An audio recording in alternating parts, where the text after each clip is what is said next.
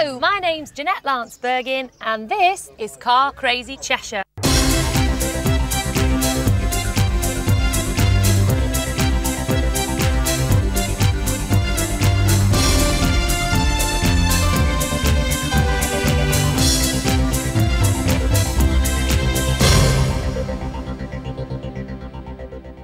In this week's show, ever wanted to hire a limo? Well, we meet a lottery winner who owns one and find out what really goes on behind those tinted windows. But first, more fun from the Stars and Stripes show.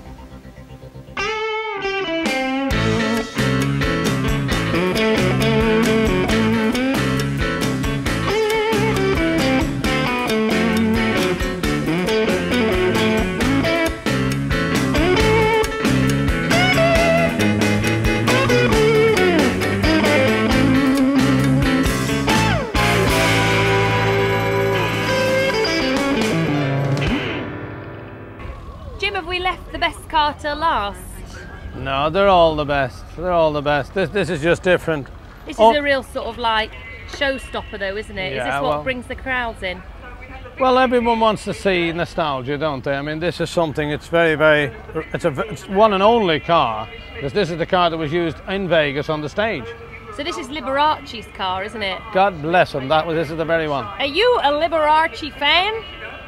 Oh, no. We never got that close. No, we always kept our distance. In fact, I stayed this side of the water.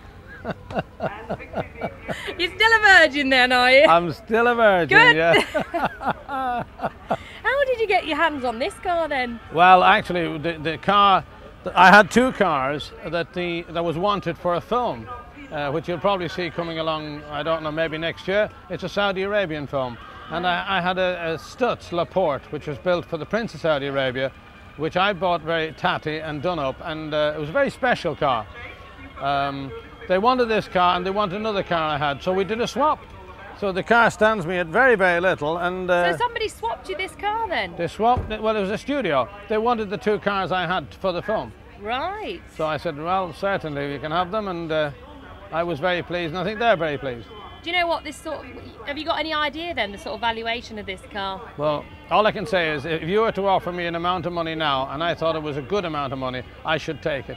Because when I do want to get rid of it and I sell it, which I don't think it'll happen in the near future, I don't think it'll happen in my lifetime, but if I do, I would have to take a very much reduced price.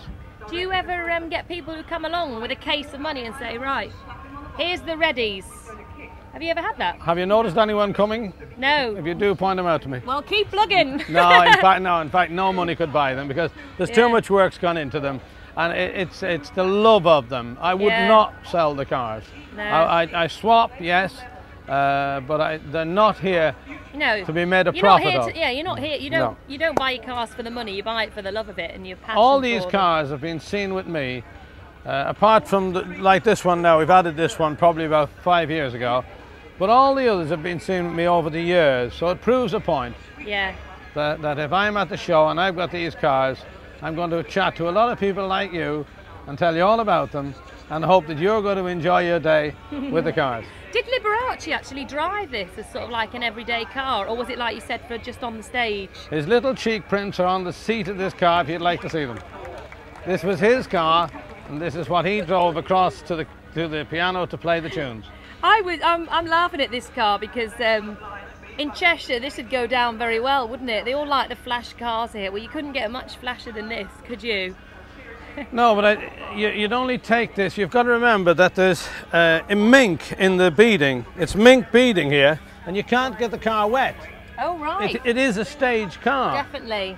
I mean, it's mink in the wings, and you just don't get that wet. Otherwise, it would rust, and then you would have a proper rust bucket. I'm a bit disappointed there because I was hoping there's a ball this Saturday and I fancied going, and I thought maybe you could escort me there, Jim, in this beautiful gold car. I could wear a gold frock, couldn't I? Well, if it's a drive-in ball, I'll be there, and as long as it's covered.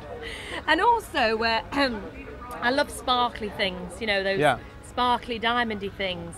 Well, I'm looking here at the hubcap here. Yeah.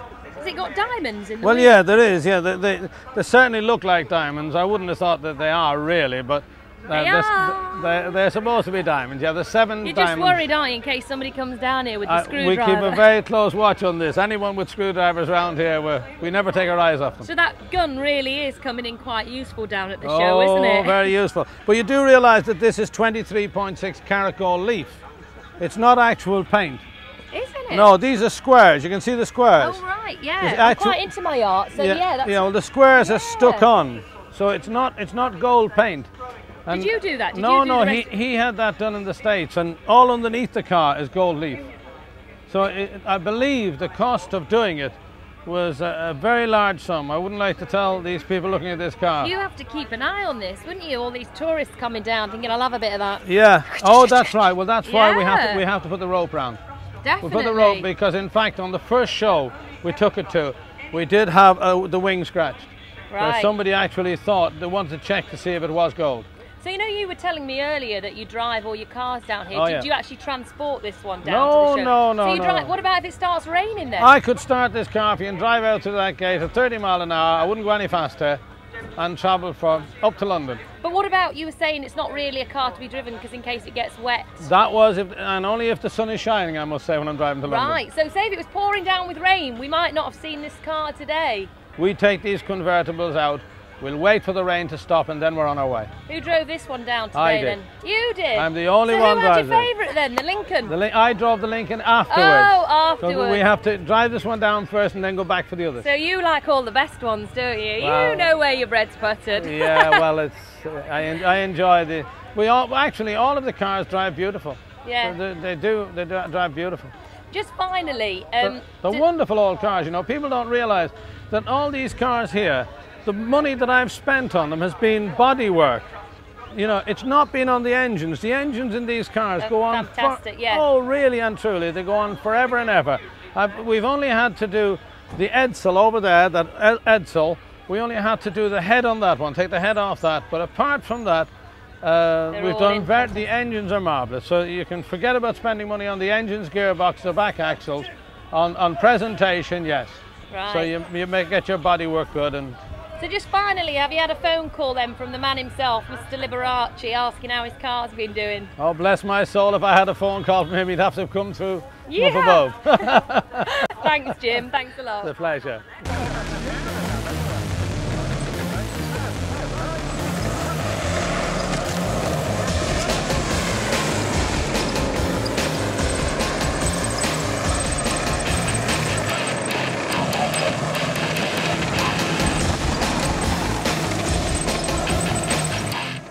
Now back at the main arena, a tank was pulverising the life out of someone's once pride and joy. Now where did I park my red Metro?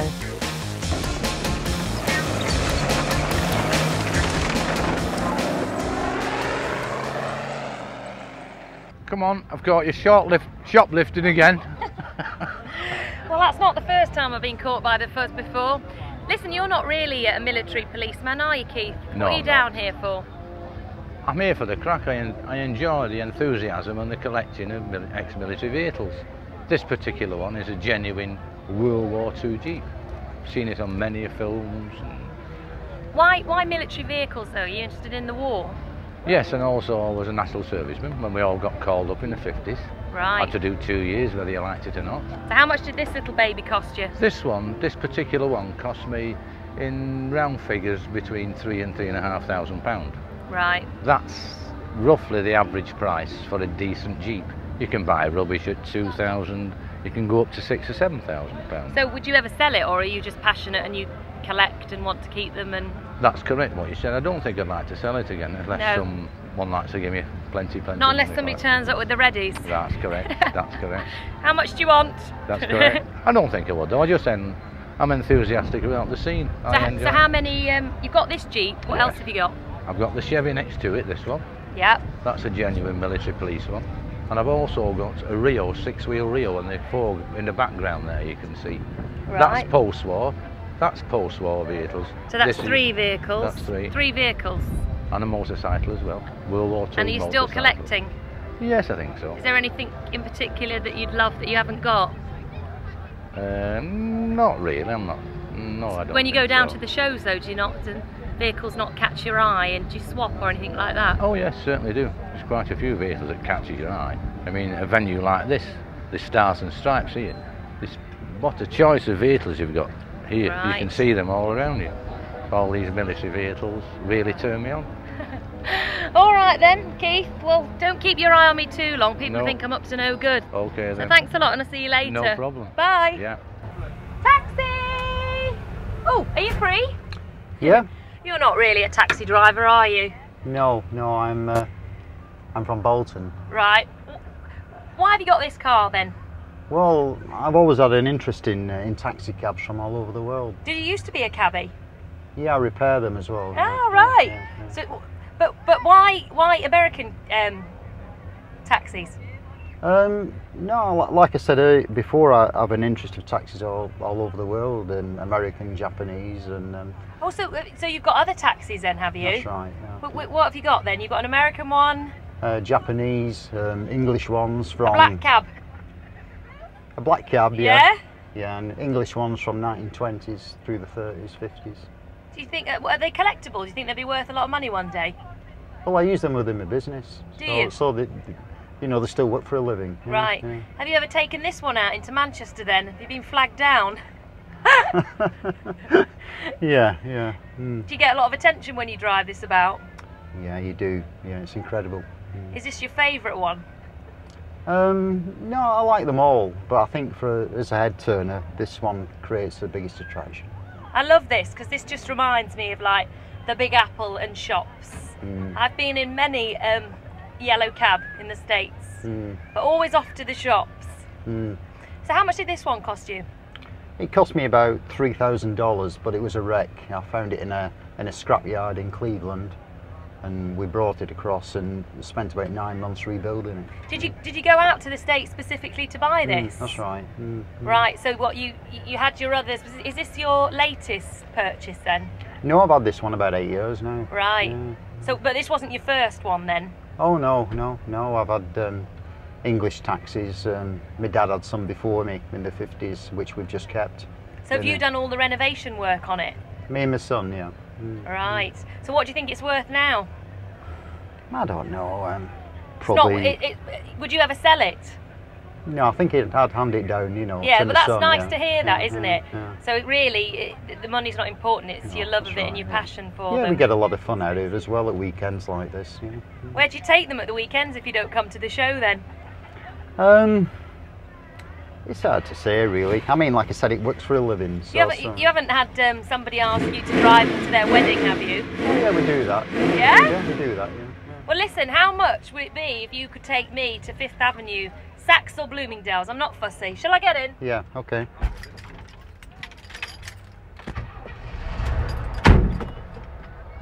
Let's hit the shops.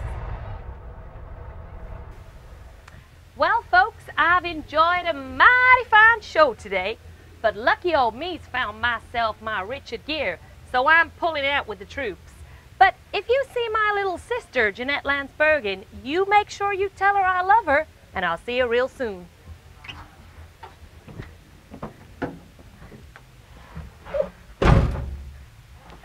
After the break, the lowdown on limos.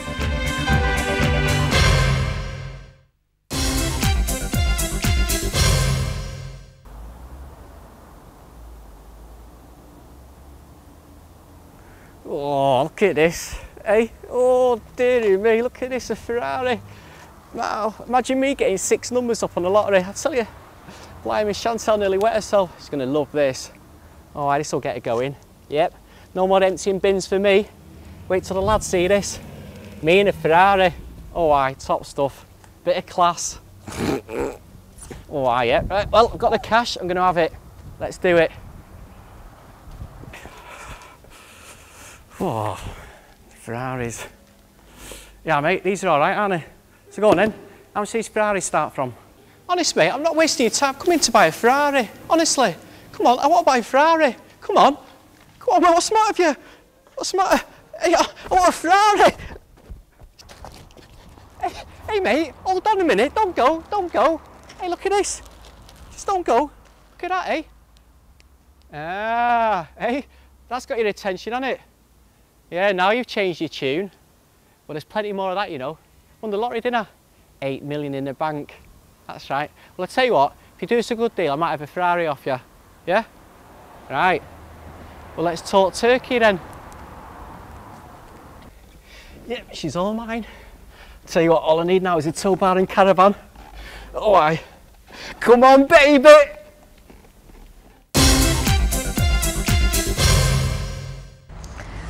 Oh, I can't believe it. I've run out of fuel. Where's the knight in shining armour when I need him? Ow! Do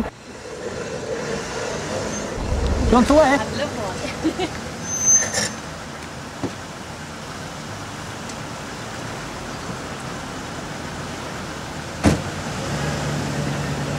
Mark, I feel like the Queen of Sheba. Do you treat all your ladies like this? Well, you've got to keep up on top of these women, you know they're like, don't you? Is that how you pulled your lady then? With one of these? No, not quite. Do you get many celebrities hiring this car? Yeah, I mean, you get a lot of people like Dwight York, Andy Cole. We've had Spider at Coronation Street. The Brick Spider? Girls. I wouldn't think he's got the money. Well, It's all a show, isn't it? It's all a See? show, yeah, you're quite right. Couldn't imagine him in a limo. Yeah, well, he's a nice guy, you know, but it's cheap enough to hire out, you see, so. What sort of price? How much would it cost me, say, if I wanted to hire it for the night? If you wanted a night out, average cost is around £220, and that'll stay with you all night.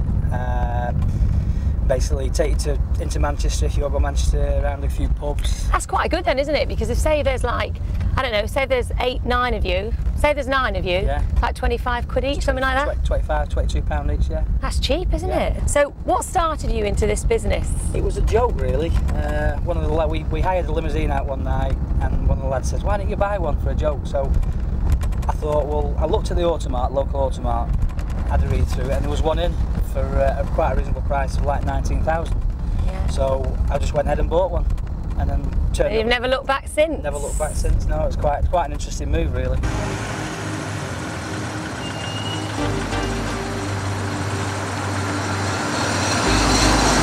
Seriously, I heard a story, right? Mike Tyson was seeing Naomi Campbell, the model, and he actually had a bed put in the car. And apparently the driver told us a story that when they used to stop at the lights, the car was rocking. It was rocking.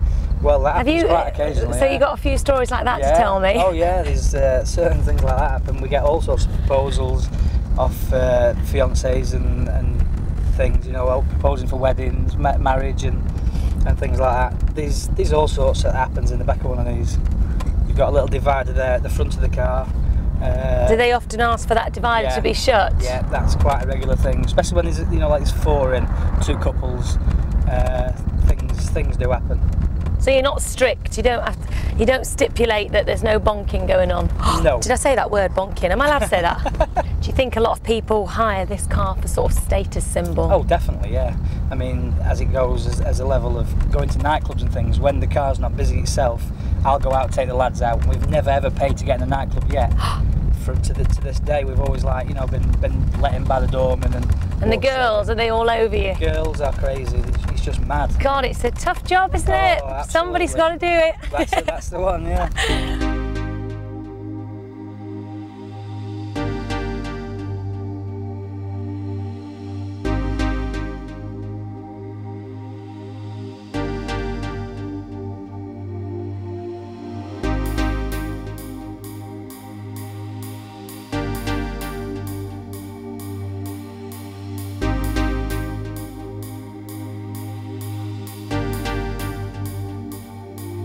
You know that band that sort of copy themselves on the Spice Girls? Yeah, the Brick Girls, yeah. Yeah, tell us about that story.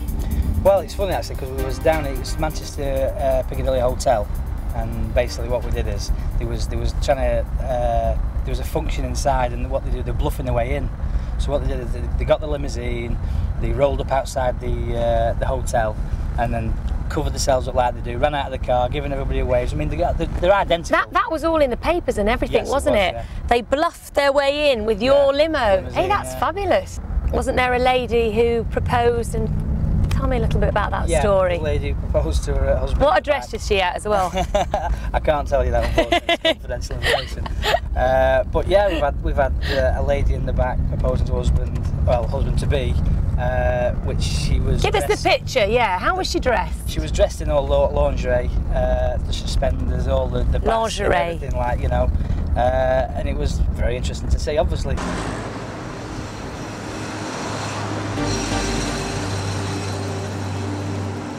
So you can have quite a good time in here, but I suppose you have to watch them as well. They must start hanging out the sunroof. Yeah. Shall I have a go now? Hello. This car's got 2 sunroofs, and we once had some guys who play big rugby players. Yeah. And they were climbing out of the sunroof, doing 50 mile an hour down the road, the dual carriageway, and they were climbing out and crawling along the top of the roof and jumping in the other sunroof. So what we've had to do is we've had to seal one of the sunroofs off because of that. Right. You know, and it's a frightening thought, really. Cause Are the lads worse than the girls normally? No, the girls are rum girls. I don't believe that for a minute. Well, I've seen it. I mean, I've been there and seen it, and the girls tend to be a little bit bit wild. Overactive. Mark, have you ever had any lottery winners? We have. I've won the lottery myself. You've won? Yeah. There was a syndicate of 10 of us who used to work at Park Skip Hire in Bollington, and it was a bit. I thought it was a bit of a joke, actually, because I was just going out on the Saturday night, and there was this big syndicate of us, and one of the guys rang up. He says, "Have you checked your lottery numbers?" I says, "No, why?" He says, "We've won lottery." I went, "Yeah, okay. Don't spoil me night. I'll see you soon." I thought it was a bit of a joke, so I went round to the couple of guys' house and the boss's house, and we sat down having a brew, and it was right. It was spot on. We won the lottery, but it was the week. It was a bit of a downer. We should have been millionaires, really. What had happened is, there was the week that 3 years ago, there were 57 winners altogether. Oh, so to share it. Which completely, we had to share. We ended up with 17,000 each between the 10 of us. So, you know. What did you do? What did you do with it? Did you go out? I mean, like, I always talk about exactly what I'm going to do if I win the lottery, and I say I'm going to go shopping. Yeah. I'm going to buy this. I'm going to do that. Yeah. What did you do? Did you go out? I bought a car. What did you buy? Well, we like cars, don't we? I bought a cabriolet, an RS Turbo cabriolet. Very nice. Just because, you know, because it was. Yeah, they're a bit quick, aren't they? They move. Yeah, they're a very nice car. Yeah, they move pretty well. And then I invested into a shop then, a barber shop in Macclesfield. Sensible man, this really, isn't it? Because I'd probably just throw it all away on a big diamond ring. Yeah, well.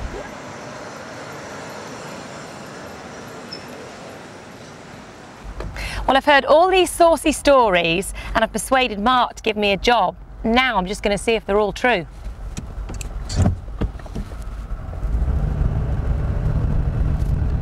In next week's show, we visit the annual dogs, horses, tractors and cars event that is well known as the Cheshire Show. Plus, we take a trip to the most prestigious car company in the world, Rolls-Royce and Bentley at Crewe.